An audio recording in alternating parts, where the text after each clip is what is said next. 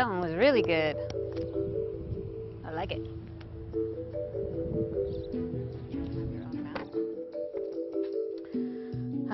Your names are going to be on the second sheet.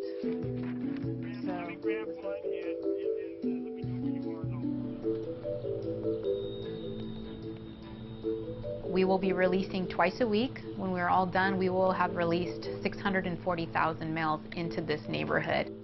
They're male mosquitoes, so they don't bite, but I don't want them all. We heard it, but we got the flyer and everything. Okay. So we're good. Okay, we're going to be doing the release just right down here. All right. Okay, great. Thank you.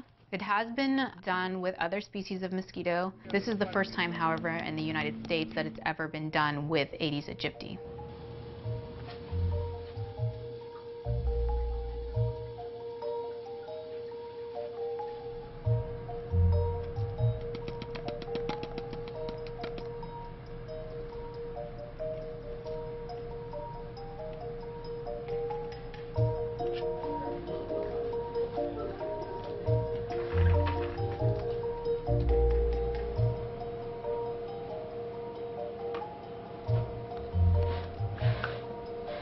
I'm sure there's going to be people that are reluctant to get on board with the program, but we have to look at the big picture. Our residents in Clovis, I think they're well aware that Zika is a problem in other parts of the world and that we have the species that can transmit the disease. However, they also know that it's not currently here.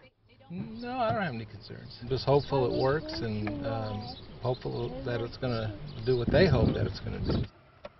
When you start to think about diseases like Zika and the consequences and effects, anything that's been scientifically proven to be an effective strategy, that it's low risk, that needs to be something that everybody needs to consider.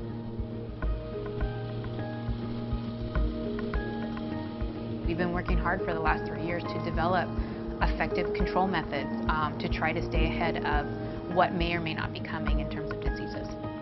If this is as effective as we hope it will be, it's a control strategy that has the potential to be implemented anywhere.